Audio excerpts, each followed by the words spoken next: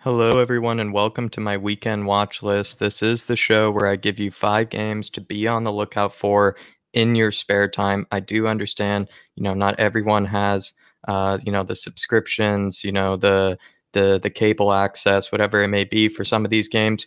But I figured, I'd just keep you informed on them. Figured I'd just let you know that these games are out there. But without further ado, let's crack into this one. Let's show you guys the games that will be happening this weekend. As always, this is how you can find the majority of leagues. Bundesliga in the USA, you can find on ESPN Plus, in the UK on Sky Sports for Ligue 1, BN Sport for the USA, and BT Sport for the UK, Paramount Plus and BT Sport for Serie A, and ESPN Plus again. And I think it's an Amazon package of some sort for La Liga, but I have heard it's not easy to watch La Liga in the UK. So that is quite unfortunate, but I would say, quickly on La Liga, it hasn't been maybe the most exciting so far. Lots and lots of 1-0s, 0-0s, etc. that have not been very exciting. So maybe you're not missing out on much. But this time we will be including a Turkish Super League game, and it's going to be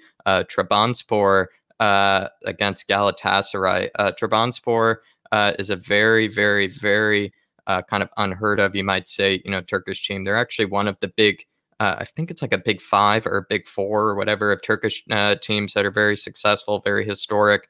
And Trabzonspor are actually top the league at the moment with 9 points, I believe. And then Galatasaray actually, after 3 games, have 7 points. Trabzonspor will be playing at home this game on Sunday. As always with the Turkish league, it is going to be very much a bit of a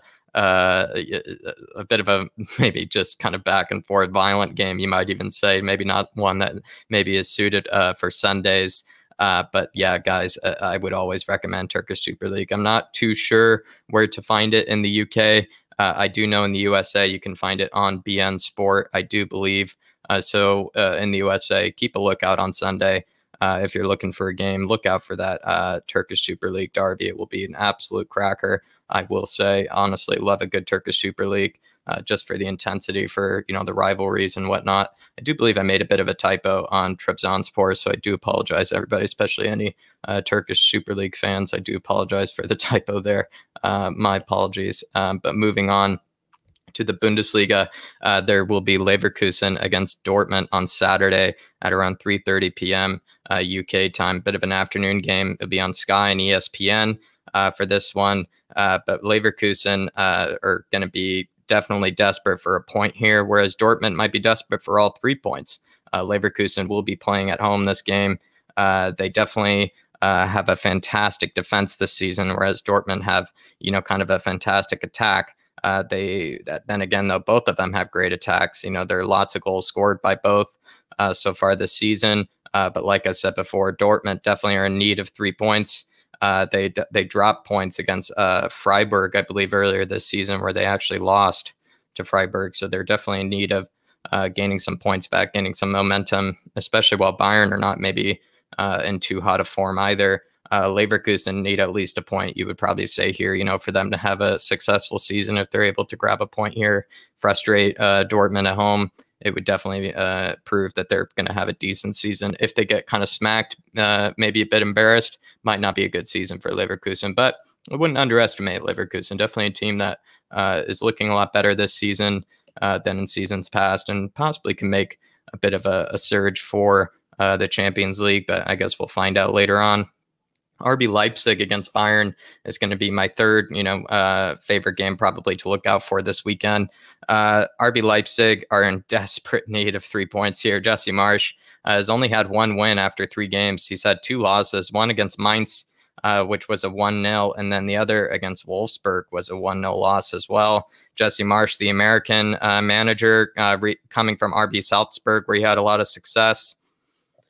I will say he's under a bit of pressure. Maybe he's under a bit of pressure here, as much as they might not expect too much against Bayern. I do think with how catastrophic it's maybe started off for him so far, I do think he probably will be wanting 3 points, at least a point from it, at least a point. And if he were to get embarrassed, or if he were to lose all 3 points here, I mean, he definitely might be on the chopping block, I would say, in terms of managers to go. And that would not have been one that I would have predicted or would have guessed to see Jesse Marsch go very early. But I do think Leipzig, they do like to run their club like a business. They're trying to be a competitive Bundesliga German club.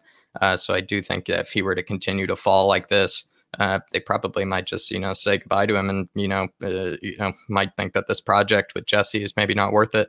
Also, they put in a lot of investment this summer in the very right areas. They've made very good acquisitions, very good transfer dealings. Maybe that's a bit of an excuse for him, considering, they haven't had a lot of time to settle or gel maybe into the squad. But at the same time, I would say Jesse's definitely got to improve it.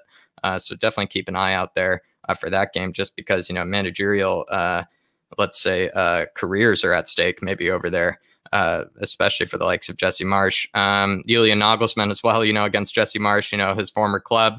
So we'd see how it goes. We'll see how it goes. Be a very interesting one. But moving on to the Serie A here, AC Milan against Lazio will be a very, very interesting game. I will say we're talking about it's going to be on Sunday, by the way. We're talking about one of the best defenses in AC Milan, and then basically the best attack in Serie A with Lazio.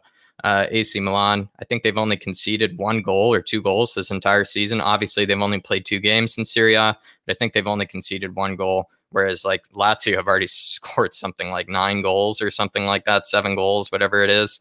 They're honestly off to a flying start. Sarri ball is always something that must be reconciled in the Serie A. He's absolutely brilliant at bringing out the best attacking play for Italian football, Maurizio Sarri. So Sarri ball will definitely be coming up against a very, very resolute defense, though. In the case of AC Milan, lots of good defenders over there.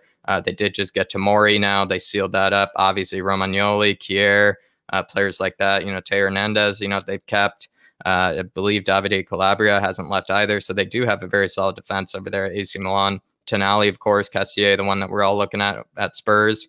So obviously AC Milan have a great team, but Lazio this season absolutely tearing it with the likes of Immobile up top and Sergej Milinkovic-Savic as well leading it. They just have looked really good under Maurizio Sarri. They haven't had too much investment in the squad, Lazio, but with Maurizio Sarri, it's possible that he doesn't really need too much. He can just turn any Italian side into, a real attacking threat. And that's basically what he's done here. So definitely be on the lookout to see if this Lazio team can continue to just tear apart teams with this amazing attacking play.